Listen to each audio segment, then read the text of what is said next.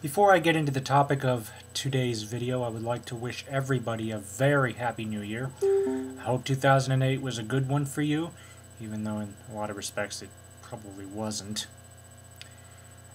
But a lot of good things happened. We got a new president who this is just my opinion, so please take it as such. But I feel that he will lead us on a much better path than we have been during the past 8 years. I wish everybody the best of luck in 2009. Hope it goes well for all. Now, with that out of the way, I'd like to get into today's topic.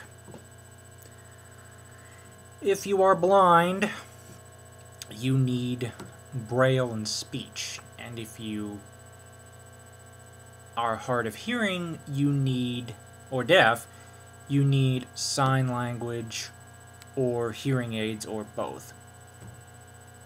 But what happens when you're both? What happens when you're deaf and you're blind? Let me tell you, life becomes a hell of a lot more complicated. Two companies have managed to address this problem. First of all, we'll talk about them in the order of the product releases. Freedom Scientific launched FSTTY, which is a communication system to allow people who are deaf and blind to use the telephone. It's basically, okay, for those of you who don't know what a TTY is, it's kind of like a typewriter with an LED display in the front and two round speakers on the top. But LS&S, which stands for Learning Sight and Sound, which is a dealer for products for people that are hard of hearing and people who are visually challenged. They have a PDA or a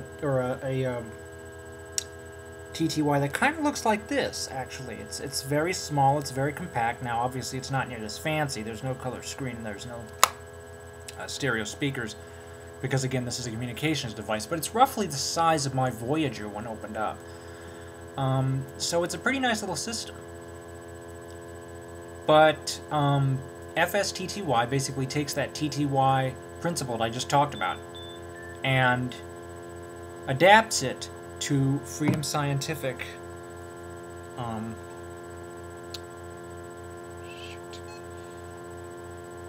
I'll check my voicemail in a moment. Sorry about that.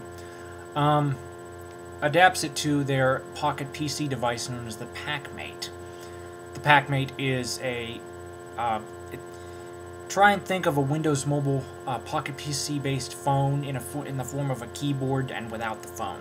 That's pretty much what it is. But they've basically taken that and added software to make it compatible for those who are hard of hearing and blind. But what if you were sitting in front of me, as I'm sitting in front of the camera right now, and you were right across from me and you were deaf and you were blind? How do we hold a conversation? Well, Freedom Scientific has addressed this too. Face-to-face. They, again, have taken their PackMate Pocket PC and written software for it that allows you to communicate via Bluetooth to a PDA, a standard off-the-shelf Pocket PC device, that has the ability to think of it as instant messaging. Okay, it's just like instant messaging, except you're sitting right across from each other, communicating via Bluetooth between the devices, and the person who is deaf and blind can read on their Braille display what you are saying, and you can read what they are saying on the PDA's screen. Pretty simple concept. The software for face-to-face, I don't know what the story is on FSTTY for price, so I'm not about to give it, but the last I heard, for face-to-face, it was around $1,000 to $2,000. Okay, so that's one solution. Another was just recently developed by Humanware, the developers of the Braille Note. And if anybody wants to know about the Braille Note, I suggest you take a look at JetFly15's video, where he talks about his note taker. He has a Braille Note, and he can describe that for you. But they've managed to come up with a deaf-blind communicator, DBC, that is very similar in the way that it works, except there are a few differences. One is the PDA that they supply with this communication solution, which incidentally runs about $4,000 instead of $1,000, and I'll explain why in a moment. Has a built-in keyboard. They don't use a standard off-the-shelf PDA. They use a PDA. Well, they use an off-the-shelf PDA, but it's actually a smartphone. So they use a smartphone that has a sliding thumb keyboard. Freedom Scientific has to supply their keyboard.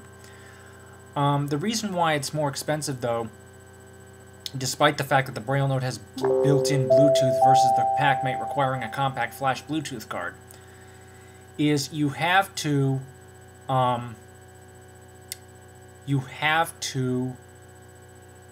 write the software from scratch. Now, for Pocket PC, it's not so bad because the software development kit is available anywhere for anybody because of Microsoft and the way they run things. But when it comes to something that's customized as the interface of the Braille Note,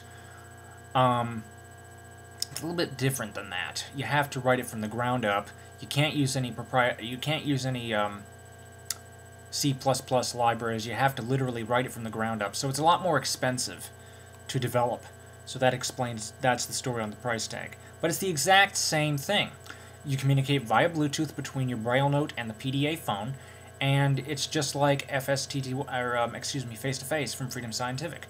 The deafblind communicator and Face-to-Face are the same thing. That is, they allow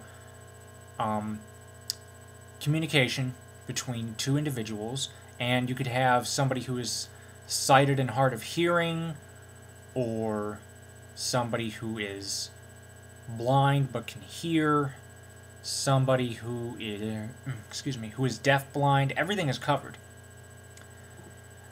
And both of these systems, as I said, they allow you to communicate within 30 feet of the devices via Bluetooth, and it's just like instant messaging. But if we didn't have this type of software, I can guarantee you that things would still be difficult.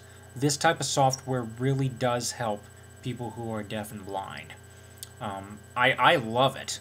I just wish the price tag wasn't so high, because Freedom Scientific actually bundles the software with the PacMate if you want to do that. But if you want to do that, you have to pay upwards of about, depending on the configuration of the PacMate, you're looking at about $6,000 to $8,000. Or I'm sorry. No, sorry. $3,000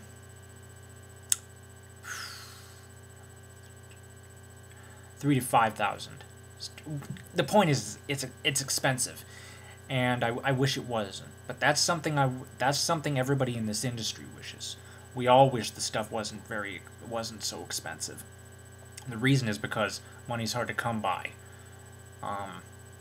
because of our employment numbers. I won't get into that here.